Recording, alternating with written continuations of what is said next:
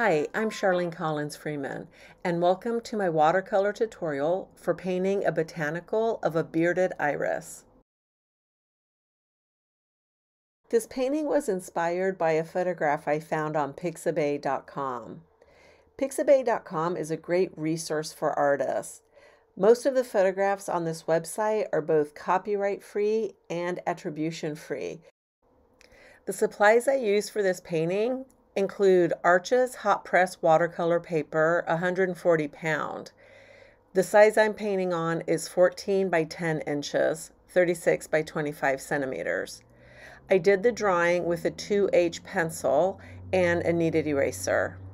My watercolor brushes include a black gold 311 round, size 000, a Princeton Heritage 4050 round, size 2, two micro mini brushes, and I cannot recommend these brushes enough. I think they're just fantastic for the small details.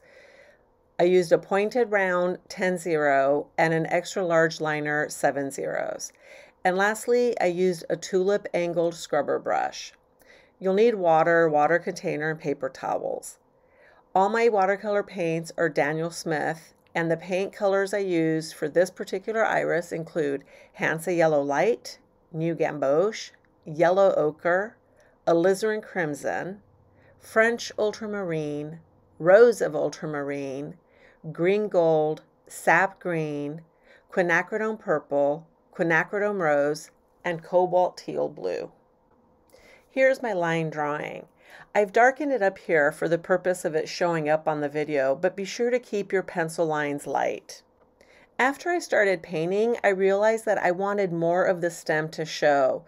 The little that shows in the photograph just looks a little bit too awkward in the painting, and I'll show you later how I added that in.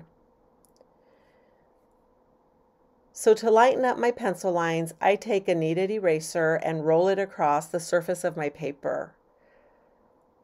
This avoids damaging the paper and lifts off just a little bit of graphite.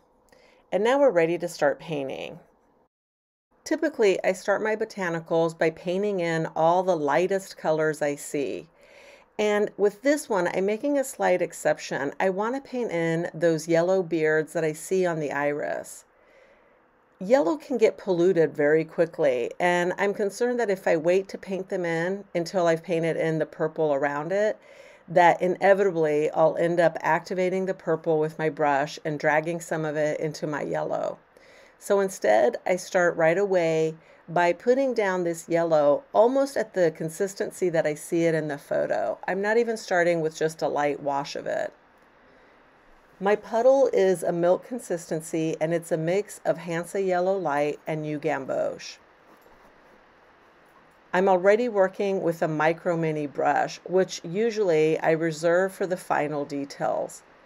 But this particular iris will present a few exceptions to my usual way of working. And one of those exceptions is, in fact, starting off by painting these little detailed beards of the iris. And I'm not just painting the lightest yellows I see, I'm almost painting them as if they're complete. Although I know I will come in later and add a little bit more detail and color to these layers. With yellow, I feel like the more I can get them almost finished before I start adding other colors, the cleaner that yellow area will remain as my painting builds up around it. I also want to point out that I'm playing this video at twice the speed that it actually took me to paint. And I'm pointing that out just to show you just how slowly I was actually making these brush strokes. I was really paying attention to that photograph of looking at the edges and the texture of these yellow beards. Once those are in, I'm ready to go back to what I consider my typical approach to botanicals. And typically, I start off my paintings painting in the lightest lights I see. This is an effort of looking at my reference photo and finding the lightest color I can see throughout the entire flower and painting that in. This wash should have the consistency of weak tea. And I'm really just looking for the basic colors that I see in each area. I will not paint anything in areas where I see super bright highlights. And sometimes a flower doesn't have any super bright highlights, but with this iris, we have quite a few areas that almost appear to be as bright as just the white of the paper. So those I will leave untouched. Because I'm no longer painting details, I've put down my detail brush and I've picked up my black gold 311. It's a bigger brush, and I start painting in any areas I see in the flower that have a slightly greenish or bluish tint or cast on them. And to paint this, I have really watery green gold on my palette. Definitely a weak tea consistency. And my eye is scanning the reference photo for any areas that have this sort of green cast to them. I know I'll be coming in and painting more color on top, but if it has this sort of greenish tint, this is the time to start getting it in. I think I've covered the green areas, so I put a touch of quinacridone purple with a lot of water on my palette. And I start painting in the faintest shapes of purple that I see throughout the iris. I know it's tempting to go in darker than this at this stage, but really, if you stick to this plan, you're less likely to make mistakes that will cost you later on in trying to lift and correct. I put down the paint, and then as you see my brush go up towards the top of the palette, I'm really dipping it in water. So I'm even further diluting what I've put down in some areas. I also keep scanning the reference photo and comparing it to my drawing, just to make sure that I'm not getting off course. It's easy to start painting and ignoring the lines you put down or not understanding your drawing. If you're at that point, slow down or stop painting altogether and really double check your drawing. These light washes are really laying down the map work for the rest of your painting, so they want to be pretty accurate. That way they'll help you as you proceed through the painting instead of confuse you. I've moved on to a different petal now, and instead of just painting from that same watery puddle of just quinacridone purple, I've added quinacridone rose and a touch of cobalt teal to it. Then I move on to another petal and I see that there's a little bit more yellow. And so you've seen me water down some of that yellow and add that. I want to be sure I keep the edges of everything I'm painting soft. That's the only way to capture the velvety texture of these petals. We don't want any hard edges at this point. We will later when we come in and do the details, but all this light painting work should be soft edged. So in addition to really paying attention to my drawing, I am also changing the cast of the hue that I'm painting. In some areas, this really light wash has a more purple hue to it. But in other areas, it might have a little bit more of a pink to it, in which case I add quinacridone rose. In other areas still, I see a greenish yellowy hue. So I water some paint down and add that.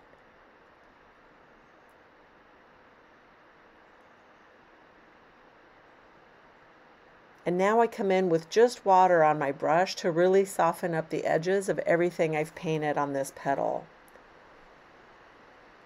This petal has a lot of white on it, and I want to be sure I don't paint too much color into it because that white will provide a real glowy contrast with the rest of the paint we put down as we build up our iris.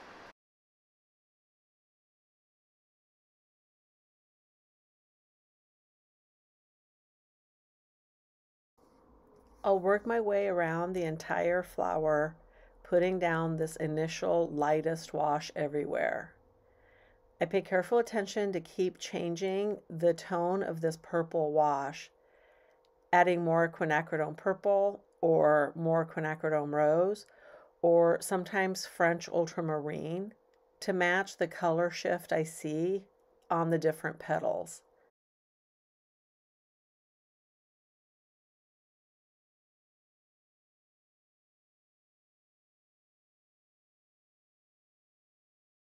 If the different colors start blending too much on the paper or they go down too dark, I just dab at them gently with my paper towel or my t-shirt in my case. This helps stop the paint from traveling. As I turn my paper around to better suit my wrist as I paint, I also turn my reference photo around so that I can easily identify which area I'm painting and what color cast I need to make. For example, on this outer edge of this petal, I see a more heavily pinkish cast. So you can see from the puddle on my palette that I've added quite a bit of quinacridone rose. As I add the different colors, I'm reminding myself to also keep adding water so that I keep this fairly faint in color.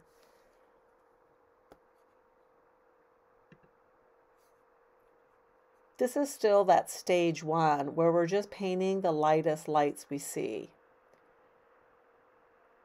Because I don't paint in strict phases, stage one, stage two, etc., there's often a lot of overlap. So I will also start painting the stage two where I paint just slightly darker lights.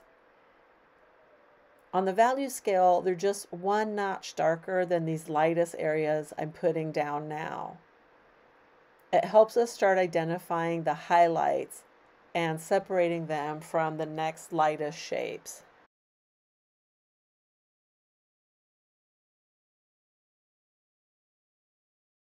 So here I pick up more paint and it's slightly darker than these light tones I've started putting down. In a sense, I'm doing stage one and stage two in the same go round, identifying the lightest highlights and then the next lightest highlights next to that.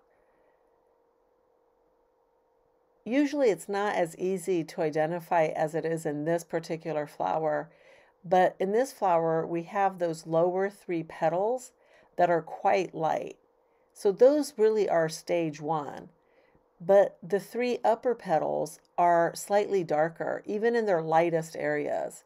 So I would say in these upper petals, we're doing stage one and stage two, both at this beginning phase.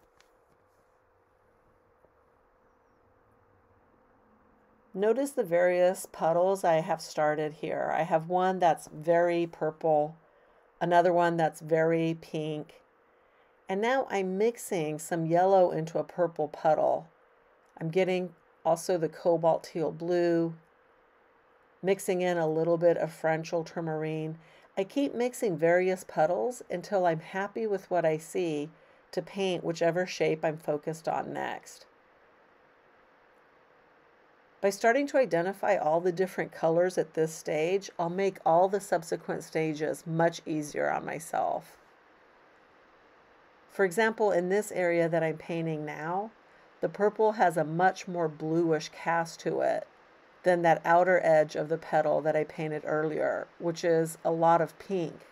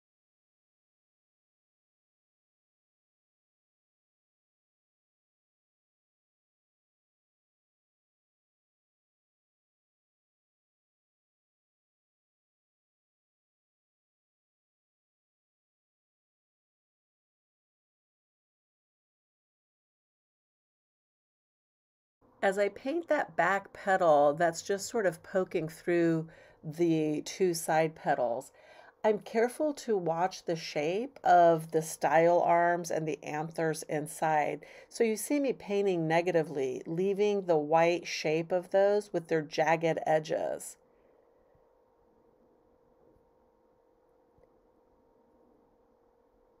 When we look at the anatomy of the iris, the three petals that are standing up are called the standards. Then we have our yellow beards, and the three petals that are facing downward are called the falls.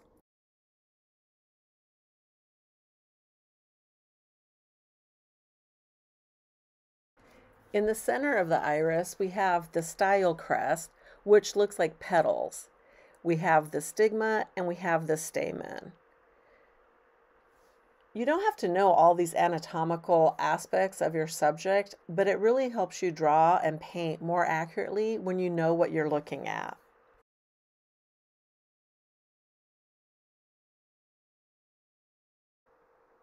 At this point, you can see how my mixes have definitely gotten darker and how I'm combining stage 1 and stage 2 of my process.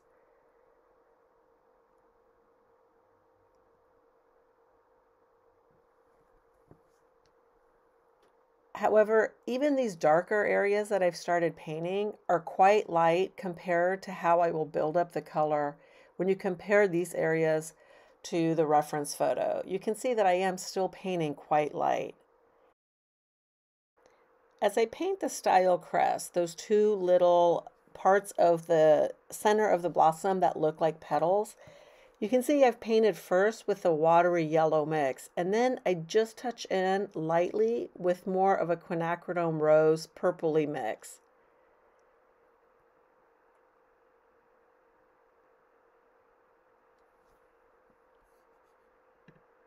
As I paint these areas, I'm careful to paint around both the stigma and the stamen.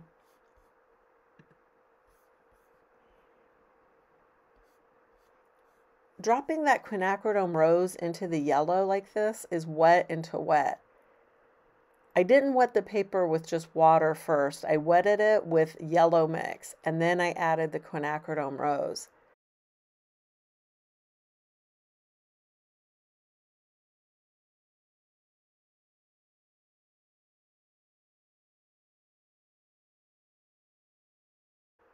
I really enjoy this initial stage of these botanicals when I'm painting so lightly that if I'm slightly off, I know I can easily correct the color with another layer once this layer has dried. What I find so enjoyable about this stage is that it seems relatively carefree, and I'm really exploring color shifts and the shapes of what I've drawn. Take your time in this stage, really paying attention to the colors you're putting down and the shapes you're identifying.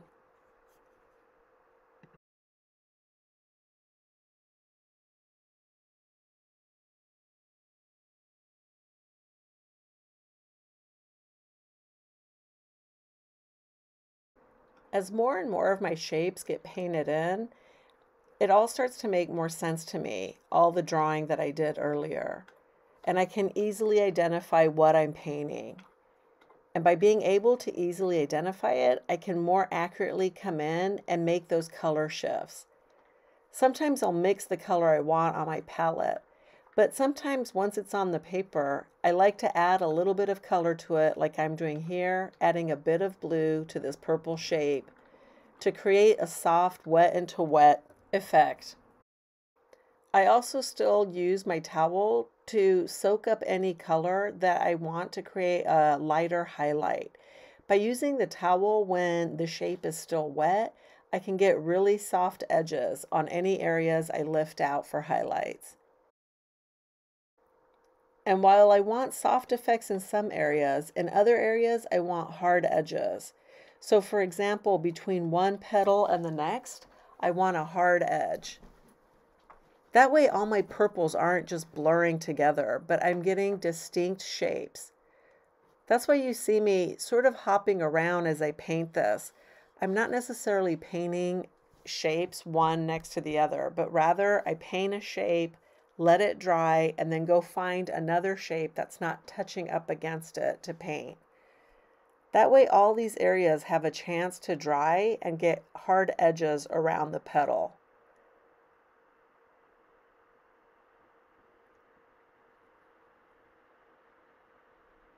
For instance, here, this darker petal that I'm painting now is up against a lighter petal, but that light petal is completely dry.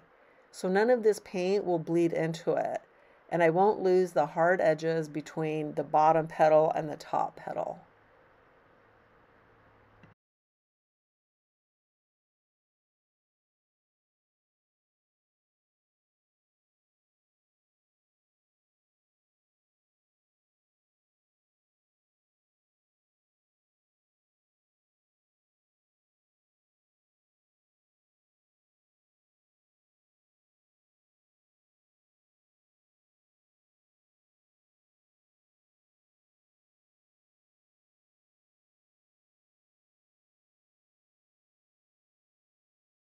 In our reference photo, all the negative shapes are green. Those are the shapes that are around and inside the petals and the iris. Be sure you don't get confused and paint those purple. In our painting, all of those green shapes will be white since we're not painting a background. Traditional botanical watercolors do not have backgrounds. Once you start doing a painting that is completely covered with a background, then you're painting more along the lines of a floral painting, even if it is anatomically correct and realistic. In the tradition of botanical art, we're not painting backgrounds. We're leaving the background as the white of the paper. So be sure that as you paint in all your petals, you don't mistake a shape that should be the white of the paper as another petal and paint it.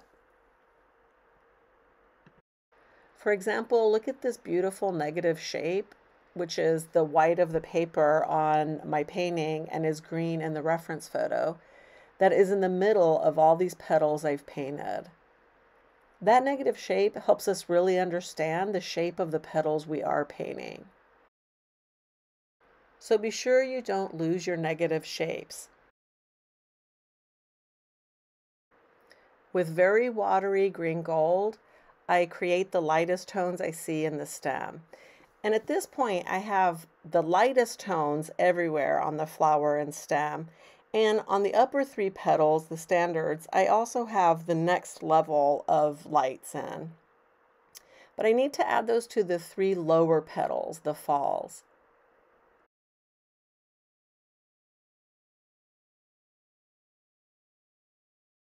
With fairly watery mix of quinacridone rose and quinacridone purple, I'm painting in the next level of lights on these very light petals.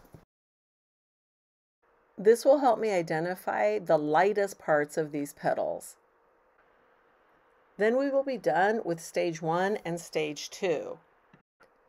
While these stages help us identify the lightest parts of our subject, stage 3 will be when we start to identify all the darkest parts of our subject.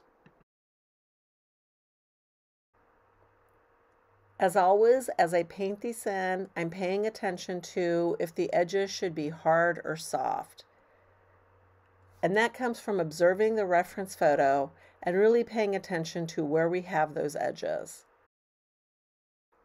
For example, along the edge of this petal, that's a hard edge, but I want it to be soft. So I come in with a slightly damp brush and soften the paint I've already put in.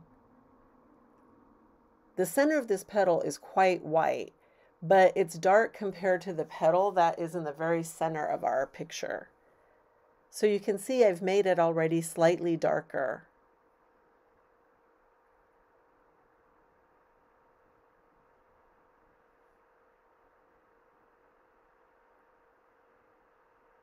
I start to identify some of the darker shapes that I see on the last petal on the right-hand side. Although some of these shapes will eventually be much, much darker, I'm keeping them very light at this stage. With those middle tones in on that left-hand bottom petal, I can see that that light green I painted in initially can get a little bit darker. And in fact, this area has more of a gray cast with a little bit of green in it. So I brush in some of the purple that I mixed with ultramarine blue and cobalt teal. This is still very watery. I'm still only identifying the lightest lights and the next value. still very light.